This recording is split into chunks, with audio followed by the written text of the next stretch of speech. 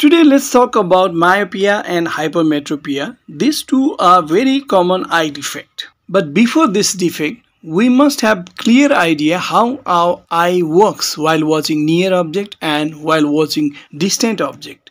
This is eyeball. If the ray of light is coming from distant object, they can be considered to be parallel with each other. And when convex lens of eye converge it, then the object is focused on the retina and will be able to see that object clearly. In the same way, while watching near object, the ray of light coming from the near object is diverging ray, which when converged, then focused on the retina, near object is also focused on the retina, will be able to see that object clearly. This way, our eye works very interestingly. Near object is also focused on the retina and distant object is also focused on the retina. The reason behind this is the function of ciliary muscle. The ciliary muscle which surrounds our eye contracts and relaxes according to the requirement.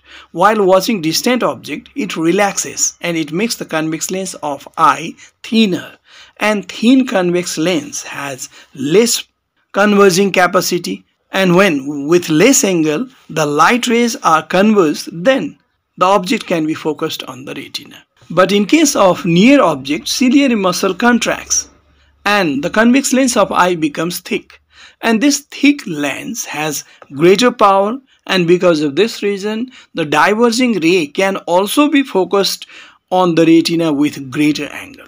This is the automatic mechanism of our eye, and this is called accommodation of our eye.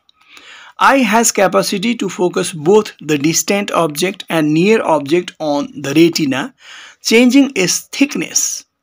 And this capacity of eye is called accommodation of eye. Now, if our eye cannot do so, then we'll have defect, maybe myopia or hypermetropia. Let's talk about myopia. What is myopia? An eye defect in which near objects can be seen clearly but distant objects cannot be seen clearly is called myopia.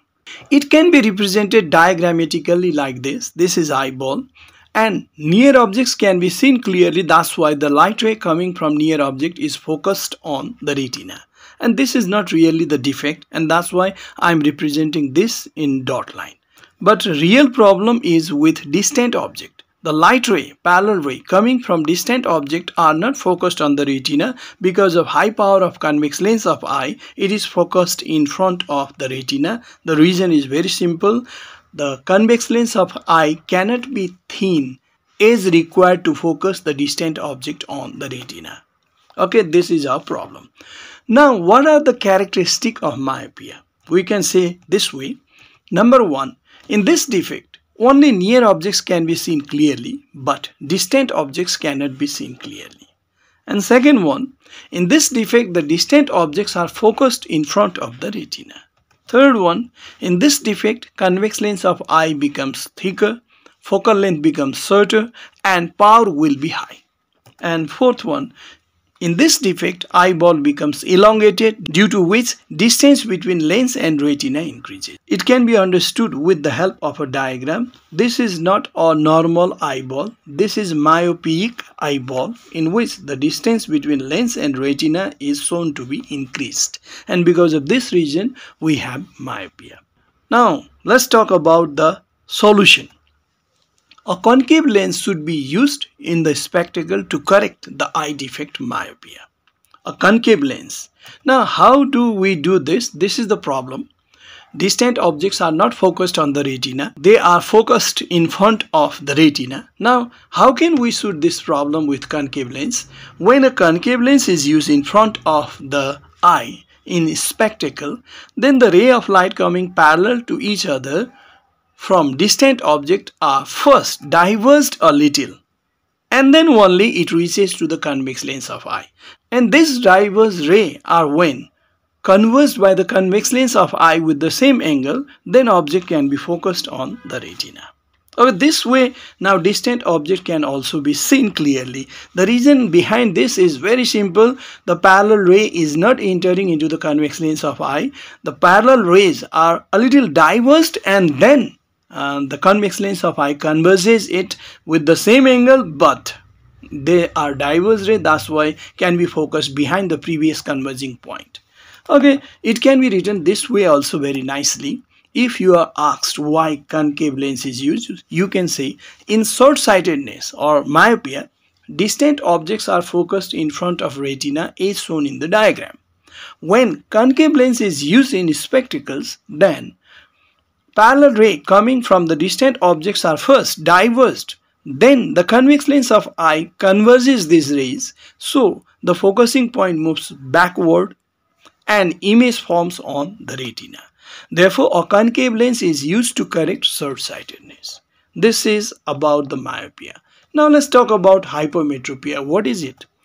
An eye defect in which only distant objects can be seen clearly but near objects cannot be seen clearly is called hypermetropia. It can be represented by diagram. This is eyeball.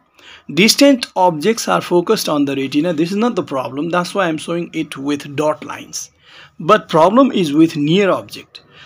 Near objects are not focused on the retina because power of lens is less. So it is focused behind the retina. This is diagrammatic representation of hypermetropia. The major problem is the convex lens of eye is thin and it cannot be thick according to the requirement. We need thick lens to see near object clearly. Now let's talk about the characteristic of hypermetropia.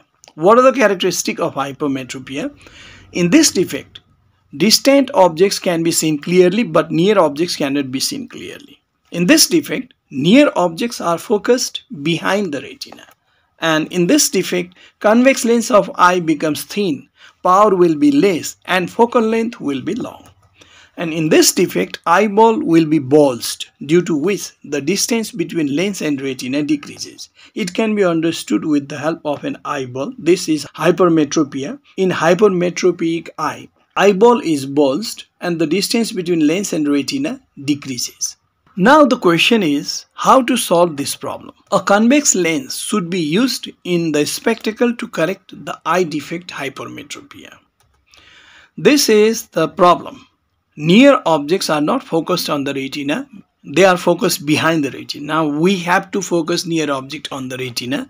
When a convex lens is used, then the diverging ray of light which are coming from the near object is first converged by the convex lens of spectacle.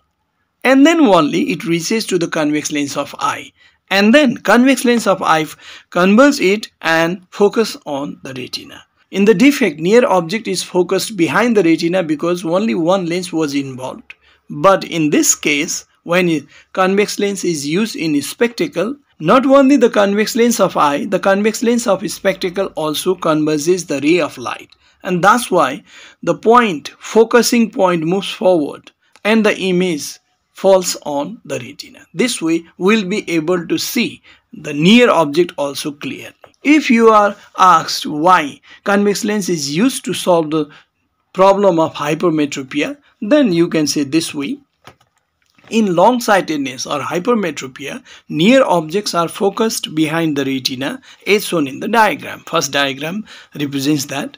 When convex lens is used in spectacles, then diverging rays coming from the near objects are first converged a little by the convex lens of spectacle, and then again the convex lens of eye converges these rays. So focusing point moves forward and image forms on the retina. Therefore, a convex lens is used to correct long-sightedness. Okay, I told you about myopia and hypermetropia clearly and how to suit this problem. Now we'll meet in some another class.